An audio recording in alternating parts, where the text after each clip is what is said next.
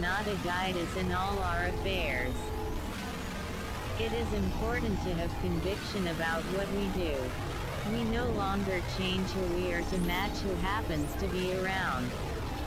Because of this new sense of conviction, we have a clearer path to follow. Before now, I was a coward and a follower. My spiritual awakening compels me to stand firm in my beliefs, offered a member. Resentment, fear, and arrogance cut us off from the ability to be spontaneous, creative, and free. We open that channel when we begin to take selfless, loving action. We learn to respect and love people without seeking approval. We become responsible members of our communities, taking what we learn in the meetings and practicing that in our lives. Service matters in the world. At different times our paths lead us to be of service to others, directly or indirectly. One of the most wonderful feelings we know is that of being a part of humanity. When we practice spiritual principles, we experience awareness and empathy with others. Spirituality teaches us to feel human. After so many years of isolation, a feeling of well-being rises within us, assuring us that we are right where we're supposed to be. We put this way of life into practice with our families, people we work with, and all of our other relationships. We do the best we can each day. Sometimes we improve just a little bit. At other times we make big progress in practicing the principles, or we really fall short. Our progress is not always steady, but we can see it happening over time. We learn to live our principles. We begin to say no when something isn't right for us, even if we might lose someone's approval in the process.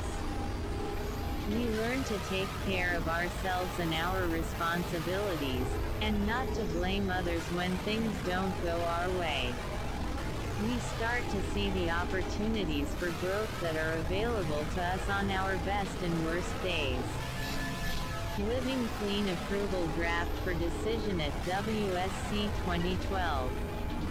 46. Hope and freedom from active addiction come to us early and are given freely. This is what some of us call the pink cloud. We don't have to work for it. But there comes a time when there is no more, just taking. This is a crossroads. Many of us stop here and never know what we have missed. We get the real rewards of recovery by giving back and giving forward, out of gratitude for what we have been given, and out of hope for what is to come. Being of loving service is living spiritually. First we take, then we give, then we share. Living fully is a creative expression of love for our higher power. To be fully alive, awake, and honest about who we are is a gift to us and from us. Our spiritual connection leads us forward into a new life of joy, wholeness, and endless learning. We discover within ourselves a passion for living. Our experience is transformed into tools for healing and keys to compassion. We find within ourselves a clarity and beauty we never suspected we had. In whatever way we experience conscious contact, a feeling of acceptance and relief from turmoil seems to come for all of us. The principles of Narcotics Anonymous are the tools we need to deal with whatever life brings. Seeking our higher powers will first brings us ever closer to our own heart's desire, to feel loved, useful, and part of something greater than ourselves. The spiritual foundation we find in Na gives us the confidence to live and enjoy life, to help others, and to carry the Na message secure in the knowledge that we are guided to exactly where we need to be. We begin to feel connected to the world around us, and our lives have purpose. We find the courage to follow our heart, to listen to the voice within, to create, to commit, to explore, and to live. We arrive at Narcotics Anonymous hoping for survival. What we find is love, courage, a sense of connection, and a sense of direction. All our lives we have looked for the peace and safety we experience in recovery. As we seek our higher powers will for us, we come to an understanding of our purpose. Spiritual awakening is a process. Maybe it is what the whole process is about. We nurture our awakening spirits and know that we are finally free to live in grace, integrity, and dignity. Living Clean Approval Draft for Decision at WSC 2012. Our physical selves. Each of us has different ways of seeing ourselves. We are physical beings, and we are also spiritual. We are spiritual beings, and we are also emotional. As addicts, we are prone to alienation, the feeling of being apart from, and sometimes we even feel apart from ourselves, as if all these pieces of who we are don't add up to one whole person. When we focus on what is real, we can begin to accept ourselves with all our contradictions. All these pieces of ourselves come together like a kaleidoscope, beautiful and colorful and always changing. We let go of the idea that the pieces need to line up perfectly for us to be okay. We can see amazing harmony in our lives just by being aware of what's happening inside ourselves, physically, emotionally, and spiritually. We talk a lot about how addiction affects our bodies, but the physical part of recovery is ignored to a surprising degree. We free our minds and spirits, turning them over to a higher power, but our bodies can be another story. Our physical, emotional, and spiritual lives are interwoven. We can think of them separately, but we cannot experience them separately. If we don't deal with the physical part of our recovery, we run the risk of becoming disconnected from our spiritual path. Taking good care of our bodies can be a challenge. We go back and forth between indulging ourselves in ways that feel selfish or excessive and punishing ourselves or piling on restrictions in an effort to control patterns that feel like symptoms of our addiction. After long struggles with ways and means to drive ourselves back into healthy behavior, we find that what we really need to do is surrender. Often it's when we help a newer member work the steps that we see how they apply to our lives today.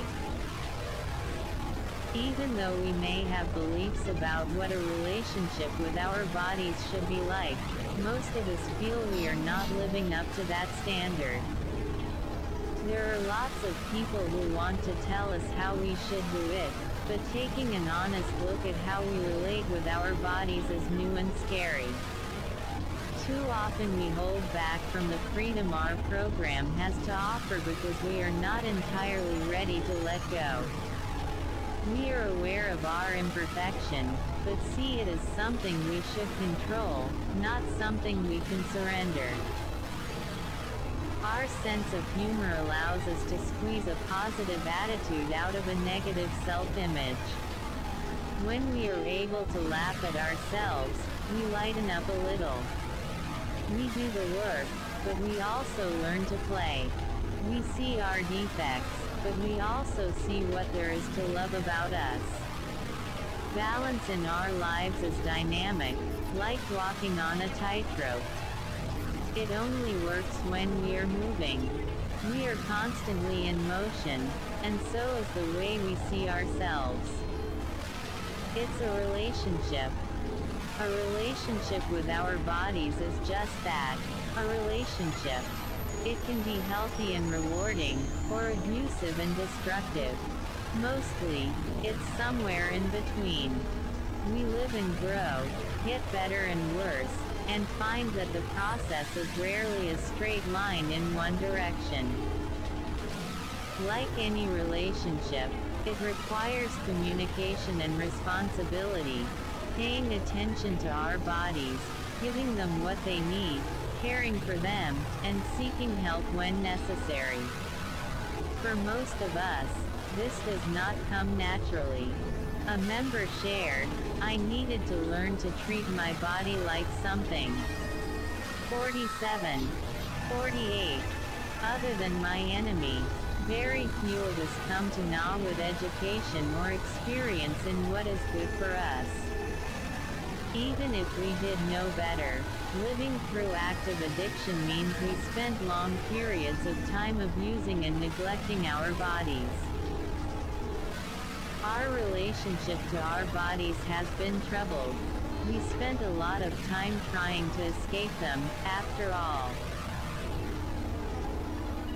We push the limits, not only through combining drugs, overdosing, or substituting in order to get high, but in other ways as well. Staying awake for days and then sleeping almost as long, not eating, or eating in bizarre and unhealthy ways, selling our bodies or engaging in unsafe sex, participating in or exposing ourselves to extreme violence. Our disease craves instant gratification, but learning how to take care of our bodies takes time, and so does healing. We may want results as soon as we start, but mostly they accumulate gradually. The quality of this relationship varies over time. Sometimes we care for ourselves and sometimes we don't. Sometimes we confuse what we look like with who or how we are, and think that changing our outsides will fix the void we feel inside. Poor self-care can be a sign that we are in trouble, either in terms of our self-esteem or our priorities. When we are not taking care of ourselves physically, chances are we are not taking very good care of ourselves emotionally or spiritually, either. On the other hand, mood changes can be a sign of a physical problem. When we notice a change in how we feel or react, it's usually worth looking a little deeper. Some issues or life changes bring adjustments to our relationship with our bodies, like quitting smoking, going through pregnancy or menopause, or recovering from an injury. Taking a job that is more demanding than we are used to or working different hours can really affect how we feel and how we take care of ourselves. Emotional changes, too, like beginning or ending a romantic relationship, can change the way we see and relate with our bodies.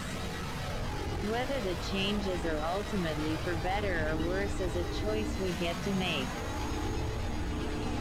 Caring for ourselves leads to other kinds of freedom, including increased energy, freedom of movement, self-esteem, and discipline. We develop the ability to take action in other areas of our lives.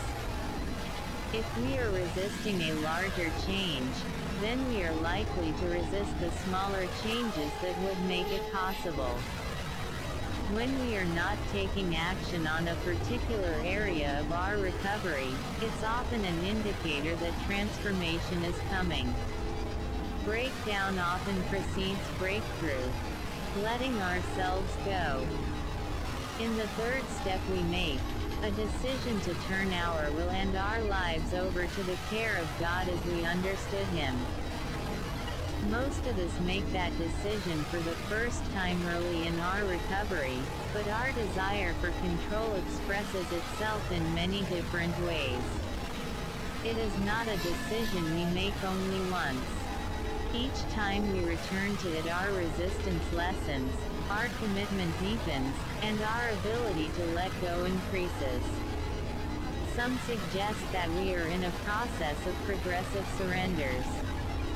We take back control and let it go again, each time finding that we can let go a little more, and that some of what we took back last time we can now let go for good.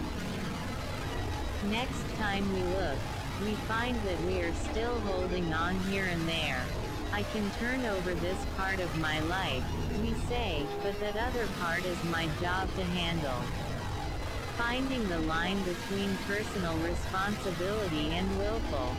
Living Clean Approval Draft for Decision at WSC 2012. Chapter 4. Our Physical Selves. 49.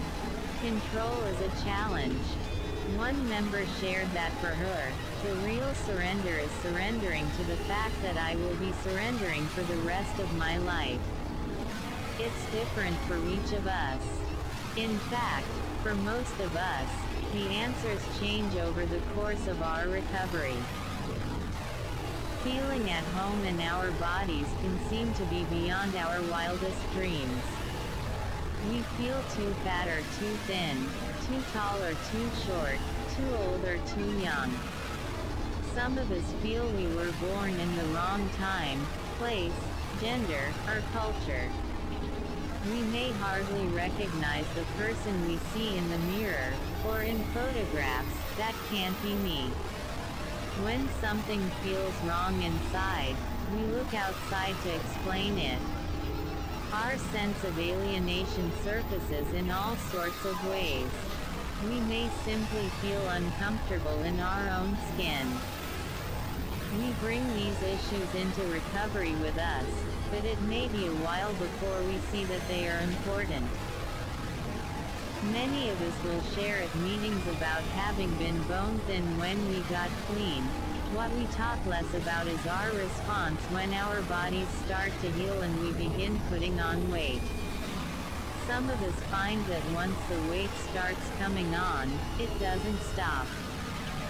We might joke that we put down the spoon and picked up the fork, but it's not always funny. We may feel deep shame or horror at the weight gain. Some of us consider using again to deal with it. We may stay clean but find that compulsive behavior, eating to discomfort, vomiting, fasting, abusing laxatives, experimenting with radical diets, brings its own problems, and its own rush. Obsession with our weight can also lead us back to control games with ourselves. We withhold food, exercise compulsively, and punish ourselves in order to drive ourselves into shape. Substitution can be a good tool for keeping us away from that first drug, or for helping us to replace destructive behavior, but it can also create its own problems. Obsessive and compulsive patterns other than using drugs often emerge after we get clean. Many of us find that our relationship to food is complicated. We may never have known how to eat properly, and in our addiction, frankly, other things were more important. We ate irregularly, or we ate junk food, or we didn't eat at all. We got used to being hungry, or throwing up, or eating as much as we could whenever we could. Our pamphlet self-acceptance cautions us that sometimes we slip into the melodrama of wishing we could be what we think we should be. We often act as if that only applies to the parts of us that we can't see. We understand that freedom from our defects of character comes through acceptance of ourselves as we are, and willingness to allow a power greater than ourselves to remove them. But when it comes to what we perceive as our physical imperfection, too often we address the problem through attempts to control or punish ourselves. We invent strict rules and try to live by them. We act as if these obsessions and compulsions were somehow different from those we had already surrendered. It can be difficult to know the difference between behaviors we can change ourselves and those we must surrender. We are on the wrong track when we hold ourselves to unreasonable standards and berate ourselves for failing to meet our own unrealistic expectations. Allowing ourselves to be human does not mean that we live without boundaries or restrictions. It means that we seek sanity in our lives by taking the actions we can and turning the results over to our higher power. We let go.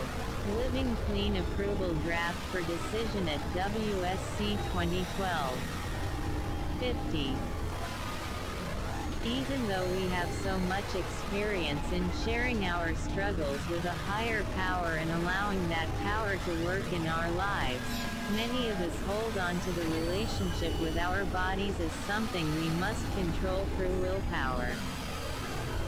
Whether we are learning to eat well, gaining or losing weight, or letting go of smoking or other habits, too often we forget that we have a program that teaches us to be free.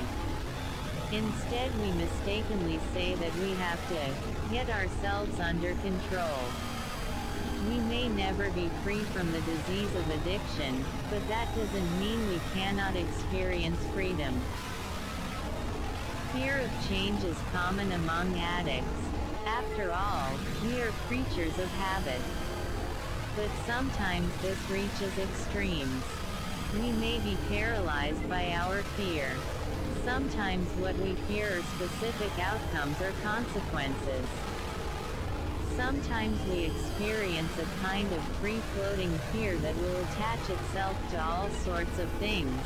We develop phobias, or we avoid risk to a point where it makes our lives very small.